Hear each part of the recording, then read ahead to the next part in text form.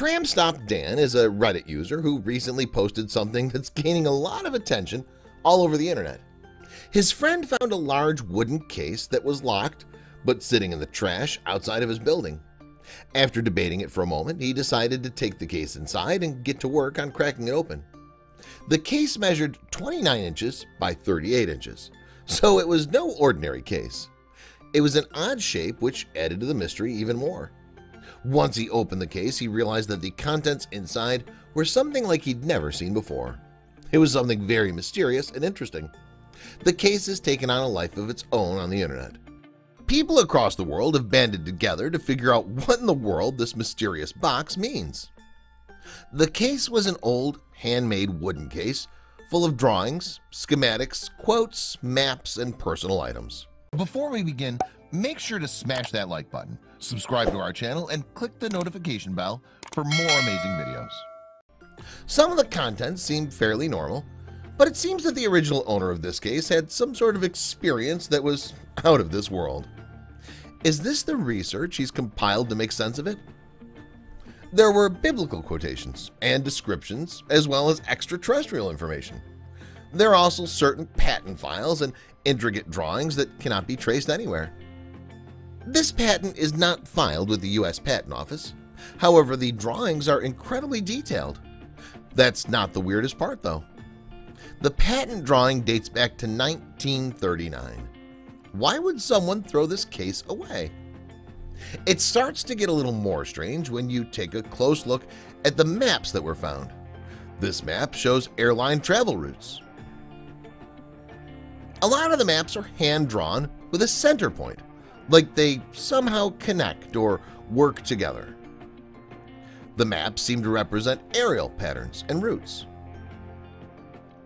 The maps all have a center point with a hole, as if they all line up or something.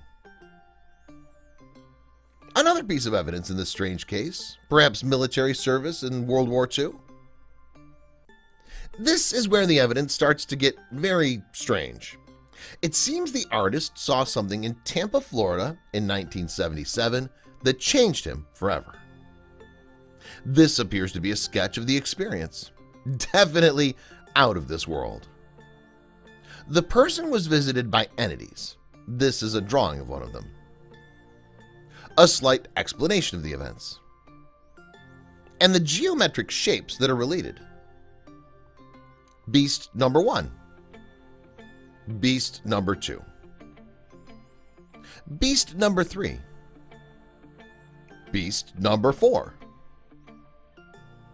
Is this a rendering of a dream or something that really did happen? This is the culmination of the canonization of forms and all the placement studies. Here the artist reaches his peak and the vision is rendered. Nirvana. The images seem to mix biblical and extraterrestrial visions and stories. The details with this drawing incorporate some of the patent drawings that were in the case. It seems that these and newer train wheels derive from the train we saw and drew earlier. Can you make out any of this? What are your thoughts?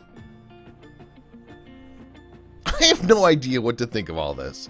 It seems too elaborate to be just a dream or a drug-induced vision. I'm not saying that the guy had an extraterrestrial experience in Tampa, Florida, but this is an odd circumstance. Internet sleuths are digging at the facts right now, trying to piece this puzzle together. Either way, the original owner of this case was a very interesting person with some very interesting drawings. He may just know something that we don't and could be contained in this mysterious box. Can you figure this out? Let us know in the comments.